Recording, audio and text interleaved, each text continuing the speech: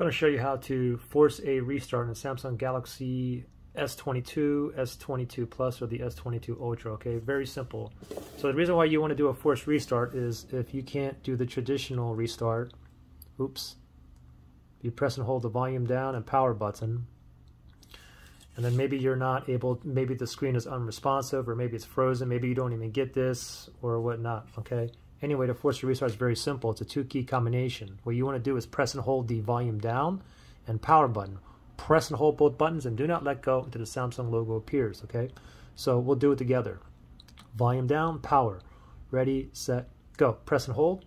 Just keep on holding. You may have to hold for like 20 seconds. Ignore what's on here, okay? Just keep on holding those two buttons. Volume down, power button. Again, it may take like up to 20 seconds, so just keep holding patiently. Still holding on both buttons here. Just wait for that Samsung logo to appear. Still holding. Where's that Samsung logo at? Still holding both buttons. There it is. Go ahead and let go, and it should boot up normally. Any questions or issues? Just comment below. All right? Good luck, guys. Bye.